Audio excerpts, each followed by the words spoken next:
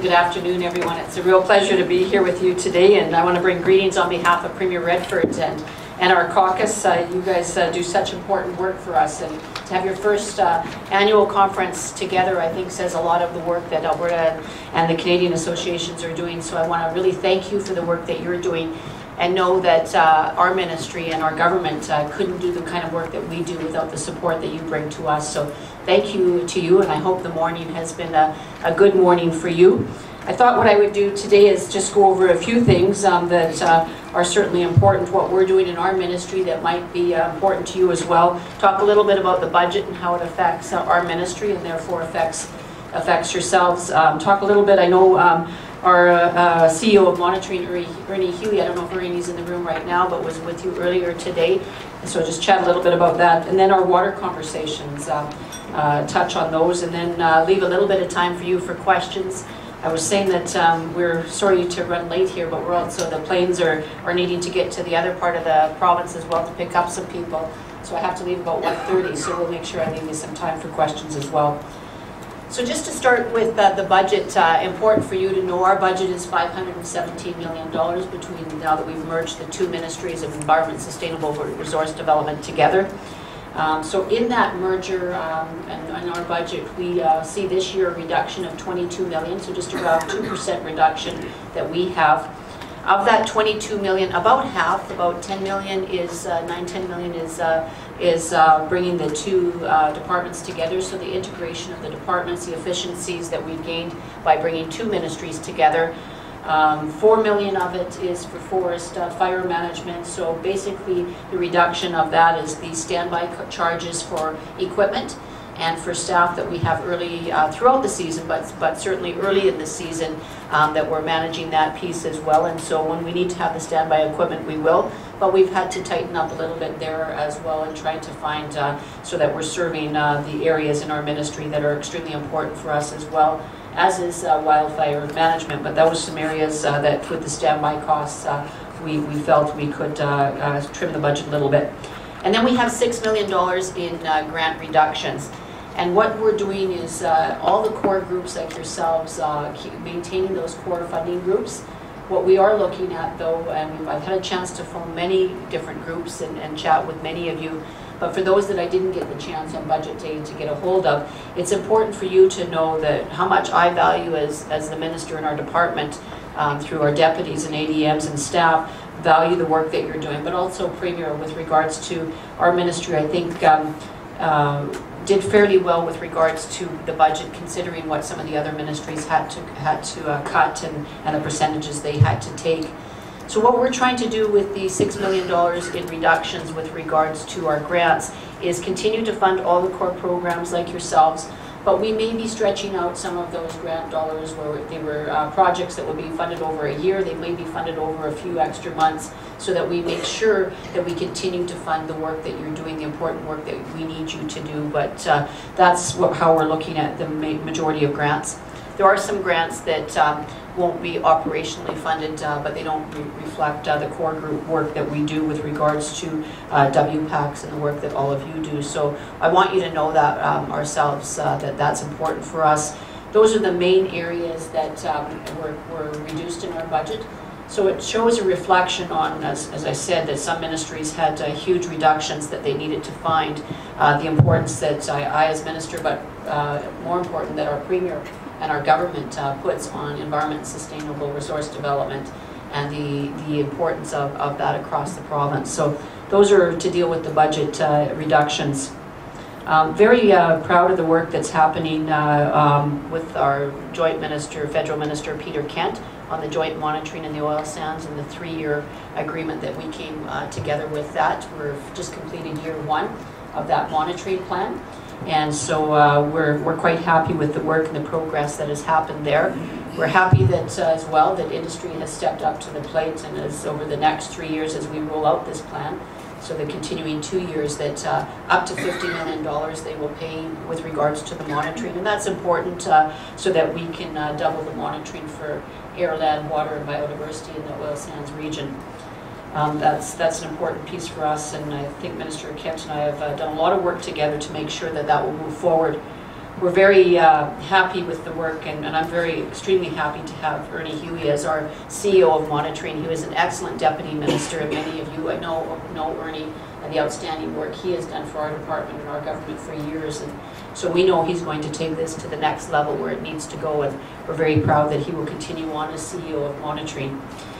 We are in the process, as you know, we have a board that's established right now and moving towards an independent agency. That work is progressing very well, and I've asked Howard Tennant and the group that are there, Howard is leading it as chair, to have that work wrapped up for us in June so that we can move forward with the independent agency.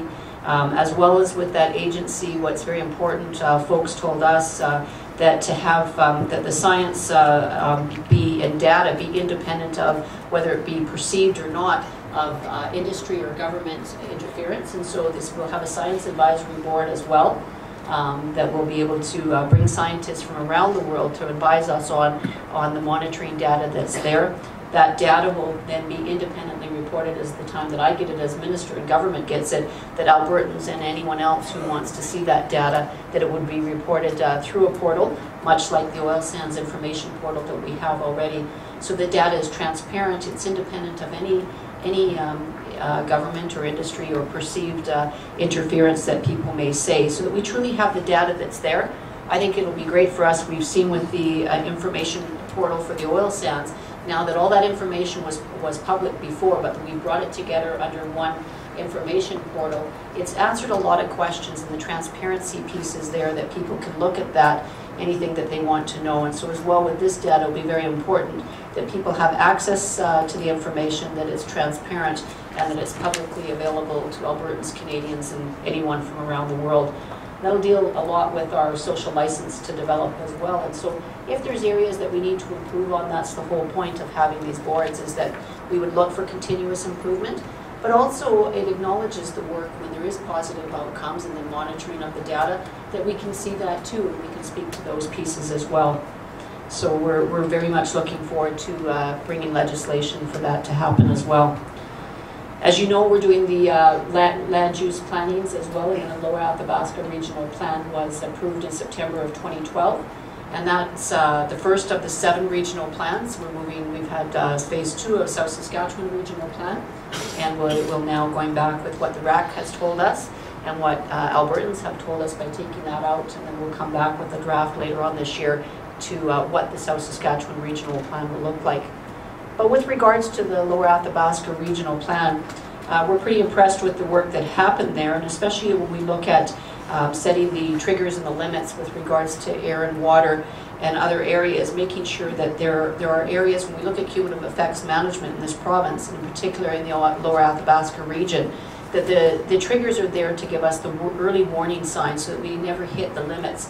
But what's intriguing about this piece, and when we start talking about our social license to develop our product here in Alberta, we look now that the work that we're doing here that's really, I think, groundbreaking work around the world. As you see, Senator Kerry in the impact statement with regards to Keystone has actually acknowledged the work that we're doing in the monitoring, and acknowledged the work that's being done in the Lower Athabasca region. So acknowledging the work, a lot of the work that you folks and other of our stakeholders are doing to give that credibility to the work that's happening in Alberta.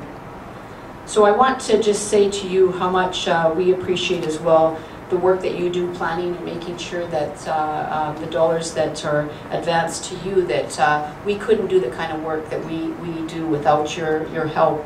And we know that dollars might be a bit tight this year, but we want you to know how important it is for us to continue the work that you do with regards to planning and issues management, the work that you do in education, is so important to us. And I know last night we had some of you folks out at Rocky Mountain House, and it was so good at each one of our water discussions when we have someone from the WPAC there talking about what important work you're doing and how that connects into our water talks.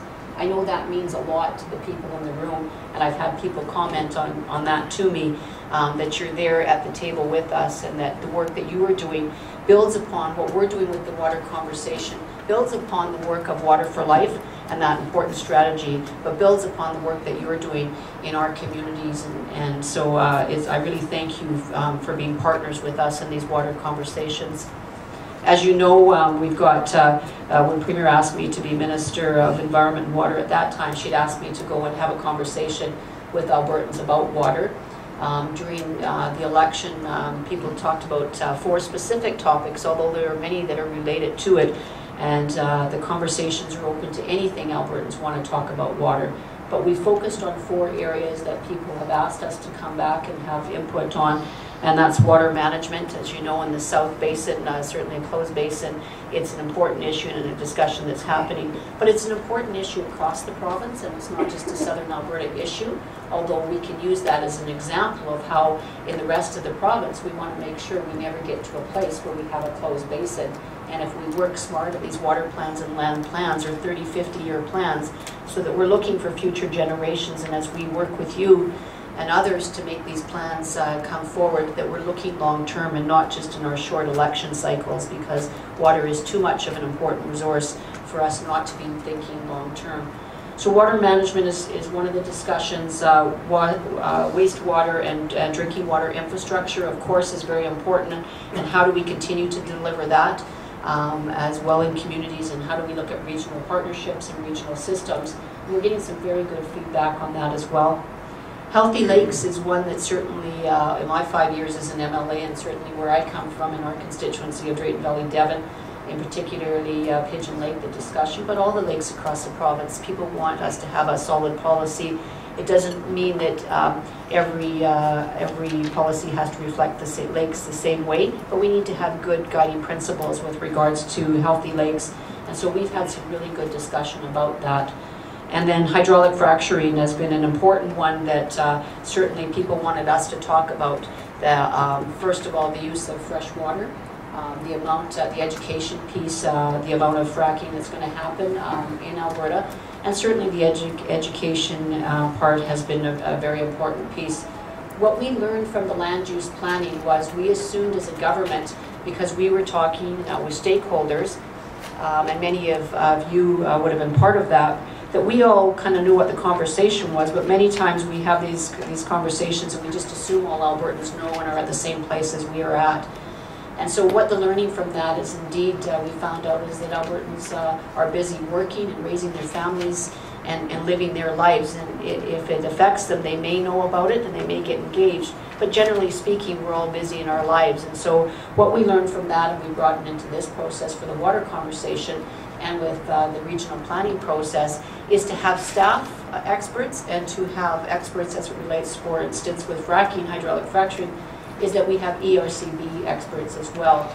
And so through these processes, we do a bit of education up front, but people can ask the questions that they have with regards to any one of those 4 topics, and have small groups to work in. And we're hearing very good feedback about the process and what people like. And so I think that's been an important addition for us, so that people have the chance to ask questions in particular areas, move from each section of the 4 topic areas. And we're getting feedback that it's certainly a process that people appreciate.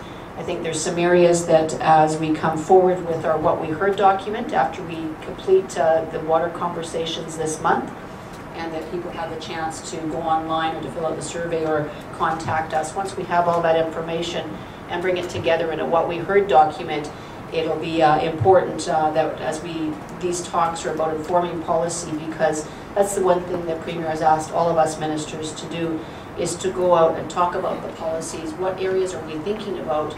Come and talk to Albertans first, come and talk to folks like you first, and say, give us some feedback and some direction. So as when we develop policies, we've gotten some of the feedback early from you, versus us as working with departments and creating policies and trying to come out and sell them to you, that we get early input from you and early advice from you. And so it's a new process that we're doing in our ministry, and I know other ministries are as well, because we think the public engagement process is very important.